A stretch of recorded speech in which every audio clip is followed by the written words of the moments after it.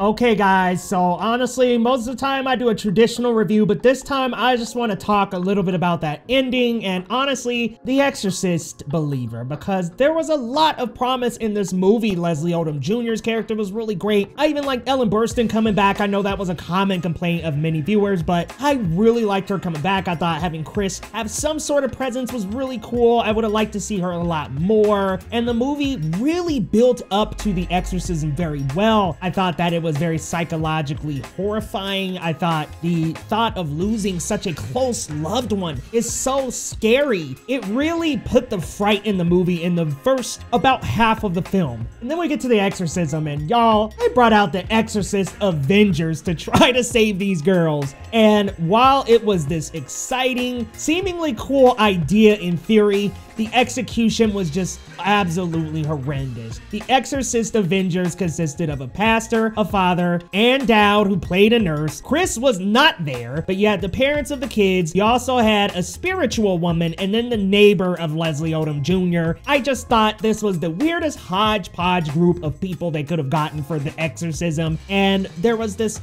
really cool camera work in the beginning of the movie that did not come back and resurface during the exorcism. As we've all heard through other reviews, I completely agree. The editing is horrendous. It cuts to the most weirdest objects and the funniest things, and it just doesn't flow well into the exorcism, and I have such a huge problem with the very ending. I know that the father came out and called out Katherine because he wanted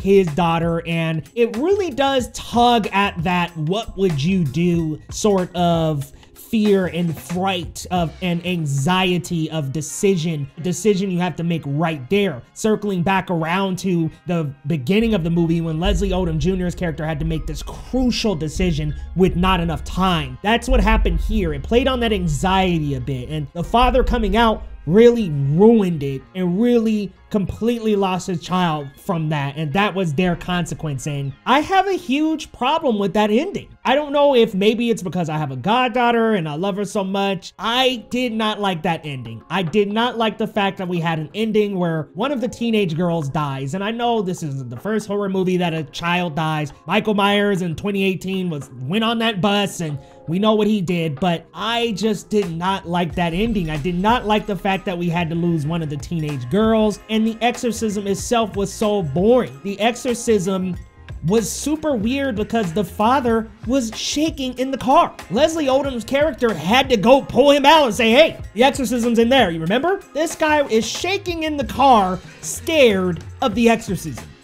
I just thought, really? Really? This is how we're gonna play it out? The father, the guy who's supposed to come in and save them, is shaking in the car, gives the Bible to Dowd, who hasn't been actively doing this. Such a weird decision in my opinion, but the weirdest shot of this exorcism is probably when the father actually decides to enter the house. And when he enters the house, he comes through the door as if he's Captain America emerging from the shadows. That had to be some of the most hilarious moments in any of these horror movies I've seen. They tried to execute and capture that same vibe of the original Exorcist, and unfortunately, I'm sorry, David Gordon Green, you're just not doing it for me. Halloween's were not that great, but this, specifically that ending, I did not like that the consequence was losing one of the teenage girls. Sure, take one of the fathers, sure, take the mother, I don't know, do anything else. Chris dies. I'm not entirely sure, but I had such a problem with one of the teenage girls dying. They were both such close friends in the movie, and to me, it didn't feel like we were gonna lose one of them. I mean, we didn't lose Regan, so I didn't want to return to the franchise and suddenly we're losing